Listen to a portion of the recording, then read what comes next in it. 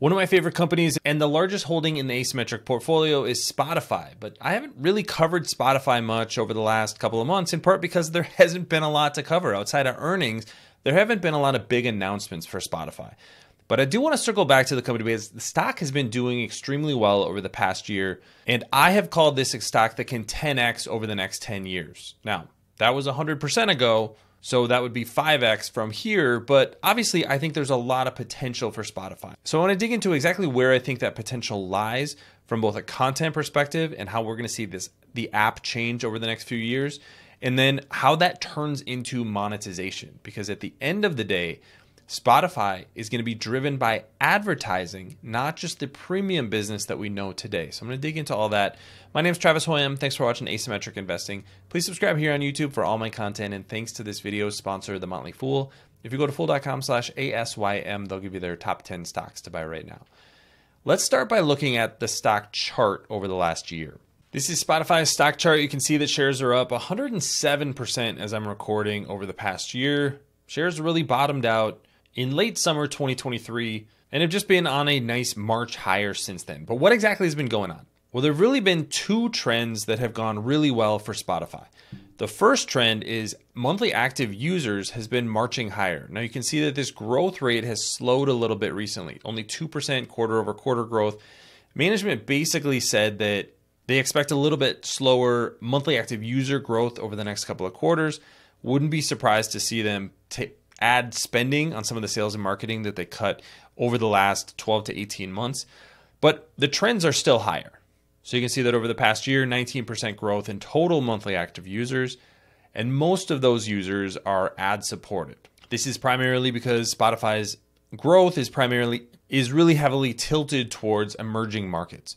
So the more mature markets, we're going to be able to charge $10, $12 a month for a premium subscription. The US and Europe specifically are more saturated for Spotify. So a lot of their growth is going to be in more emerging markets.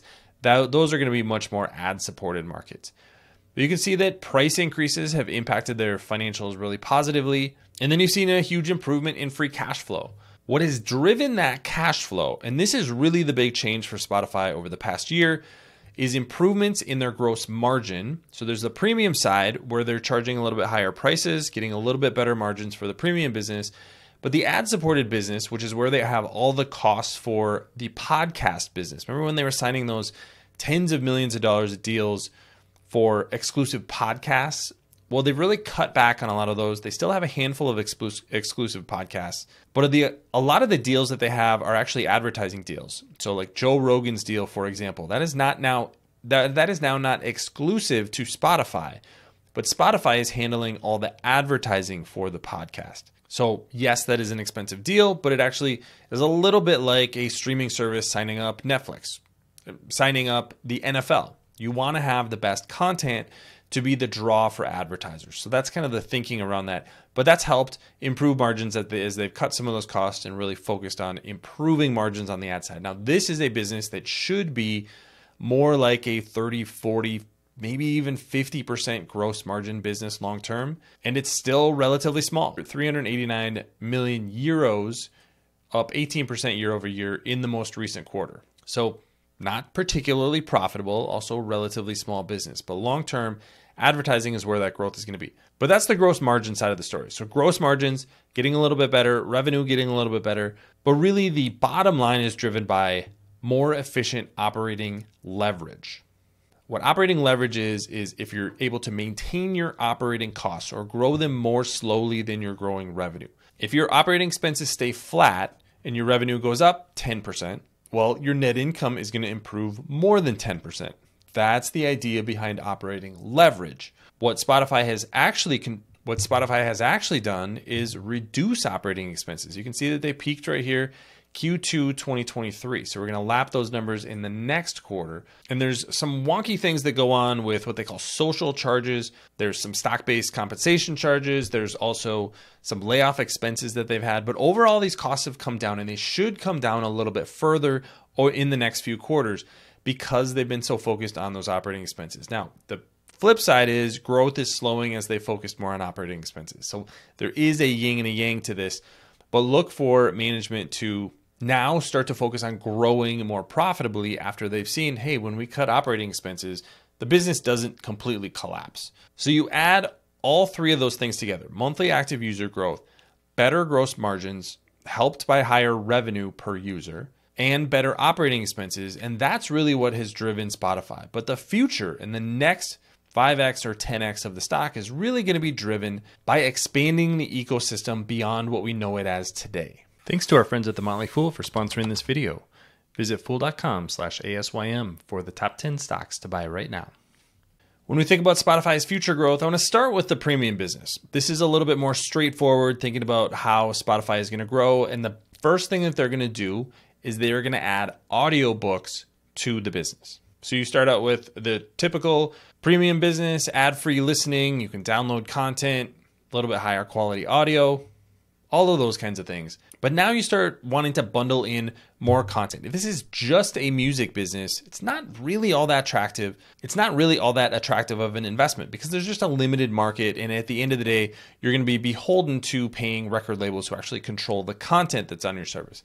But if you're able to expand into something like audiobooks and bundle music and audiobooks, now you're in a much better position. Now think about the next bundle. Is that podcasts? Is that some sort of video? You at least have optionality once you start bundling things like this together. So what they've done at first is add 15 hours per month of listening time for audiobooks in a number of their different plans. And the idea here is to get people used to using Spotify for more things than just music. If you're a podcast listener like I am, Spotify can be a great platform. Music sits next to podcasts, but podcasts are monetized a little bit differently than music are. Audiobooks, from a business model standpoint, makes a little bit more sense because typically people are charging for an individual book, just like they were charging for an individual CD or album in the past. So is a better business model going forward just streaming this content through audiobooks and paying a monthly subscription and then sharing that with publishers and authors? Well, it's worked really well for the music business. I think this could actually expand the pie for audiobooks. And the rumor is that they're going to be adding more tiers with added pricing, another $1 or $2 specifically just for audiobooks. So that would be a way to attract more content to the platform, more creators to the platform. And a lot of those audiobook creators may not come with publishing labels the same way that music is controlled by a handful of labels. So Spotify could be in a better position to negotiate with them, just like a platform like YouTube. I'm a creator on YouTube. I don't have a lot of negotiating leverage against YouTube. But YouTube is providing an audience, just like Spotify is providing an audience. So this could be a really good bundle for them. But at the end of the day, the growth for Spotify and the upside potential for Spotify is going to be in advertising. Like I said, any of these tech platforms ultimately become an advertising platform because there's just a limited audience of number of people who are going to be able to pay a premium price. So what Spotify is trying to do is increase the number of advertisers on the platform and engage users a little bit better with the ads that are there. So this is at least part of the ecosystem that they're building. And you need to attract listeners, which they have, and then you need to attract advertisers. You need to do a few things to do that. You need to be able to target their advertisements, and you need to be able to provide them with the data that they need to ensure that those advertisements are actually generating a return on investment. And this has really been the challenge for Spotify and for the audio medium in general. You're not necessarily interacting with your phone when you're listening to music or listening to a podcast. So it's a little bit different advertising there versus advertising on a platform like Instagram or Facebook or even on YouTube. The content is also a little bit different. You're not just going to be able to do a text ad like you could do previously on something like Google Search. And we're not going to do images the way that you're going to do on Instagram. Now we're talking about audio. Who's going to record that audio? What's that going to look like? So these are all problems building the infrastructure. And this is what Spotify has been working on, is building out the infrastructure and the tools that everybody needs to be able to monetize and also create content. And that's where I think there's been progress, but we need to see more progress over the next few years. You can see in this chart that the advertising business has been growing, but it's kind of hit a wall. Hasn't been very good gross margin. That growth rate isn't in the 20, 30, 40% range that you might expect from a high growth business that still has a relatively small user base. So we need to see more progress on this front. But this is where tools like some of their artificial intelligence content creation, I think, could be really interesting. We know that they've been testing that for at least 6 to 9 months now, where you can go in as an advertiser and have Bill Simmons read an ad for you by using his voice and artificial intelligence. He was actually the one that first brought this up on his podcast. He said that this was something that they were working on.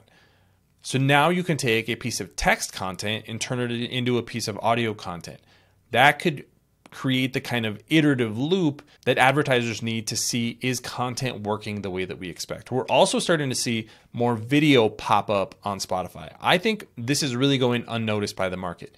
A lot of podcasts now have video, and when you have video and people start to get watching your content on a screen, now you can show a different type of advertisement, and it may be a little bit more engaging than it would have been otherwise. So I think these are little green shoots for Spotify, but if this is going to be a stock that's going to go to the next level, that's going to be a 5x, 10x, the kind of company that could have a market cap in excess of $300, $400 billion, they're going to need to get advertising right. And that's really where I'm watching results over the next few quarters. Yes, I think there's obvious ways that they can grow the premium business, and that's where the profit is today.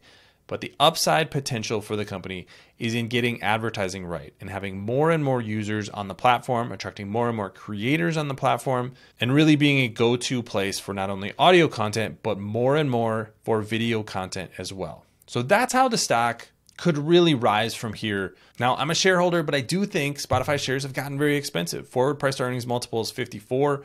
Yes, those margins are getting better, and it's hard to argue with growth, but we need to see a contribution from things like audiobooks, more from podcasts, more from advertising before this is going to deserve an even higher multiple. But what do you think about Spotify stock today? Leave your comments in the comment section below. Don't forget to subscribe to Asymmetric Investing. Thanks for watching, everybody. See you here next time.